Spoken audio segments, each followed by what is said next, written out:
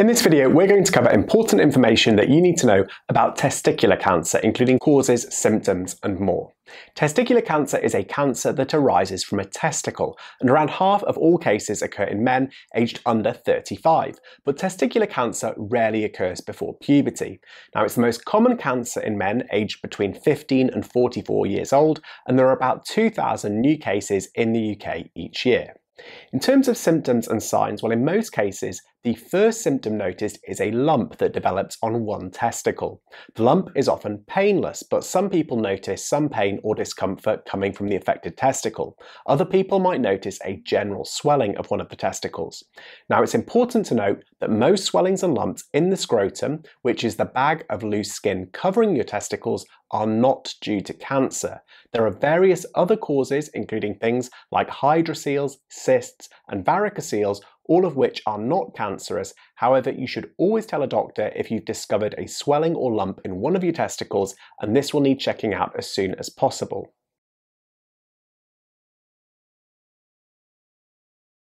So now we know more about the symptoms and possible signs of testicular cancer, well, what are some of the potential causes? Well, in many cases, testicular cancer develops for no apparent reason. However, certain risk factors can increase the risk of testicular cancer developing. Now, the risk of testicular cancer amongst white men is about 4 to 5 times higher than that of men of African and Asian origin. There's also a potential link with a family history, meaning that brothers and sons of affected men have got increased risk. There's also slightly higher risk if you've had undescended testicles. Now, I'll just explain this in a little bit of detail. So the testes develop in the tummy and they usually move down or descend into the scrotum before birth. Now, some babies are born with one or both testes which haven't come down into the scrotum.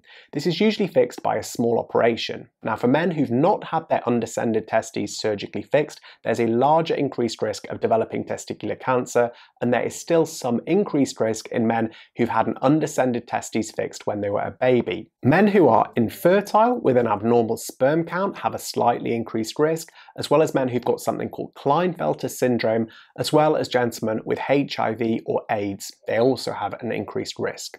In terms of assessment and diagnosis, well, your doctor will examine your testicles and refer you to a specialist if they suspect that the lump is a tumour. Now, a specialist will examine you, and again, they might advise that you should have an ultrasound scan. This is a simple, painless test which uses sound waves to scan the testicles. Now, this test can tell if the lump is a solid mass, likely to be a tumour, or a non-cancerous or benign cyst, which is a fluid-filled lump, which is very common in the testicles. On the basis of the examination, a specialist can be confident whether you've got cancer or some other cause for the swelling, and if cancer is diagnosed, then the usual advice is to have an operation to remove the affected testicle.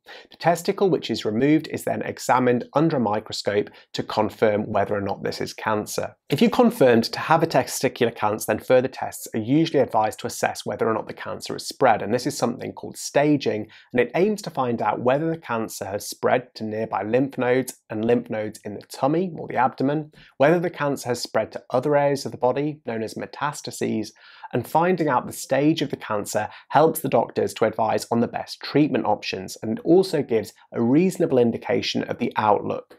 Now, the tests that might be advised to stage the cancer can include a CT scan, a magnetic resonance scan, a chest x-ray, as well as other tests. Another useful test is a blood test. Now, tumour markers are commonly tested for, and these are alpha-fetoprotein, beta-HCG, and lactic dehydrogenase, also known as LDH.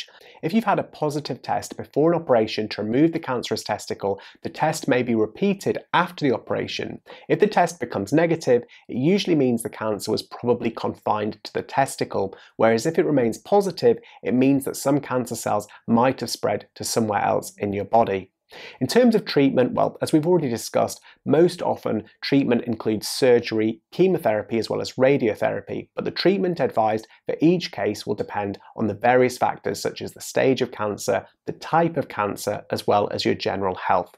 Finally, many people will want to know what is the outlook of testicular cancer. Well, obviously this is going to depend on the individual, but generally the outlook or prognosis is usually very good. Treatment for testicular cancer is usually successful, and testicular cancer has become a curable cancer in over 95% of cases.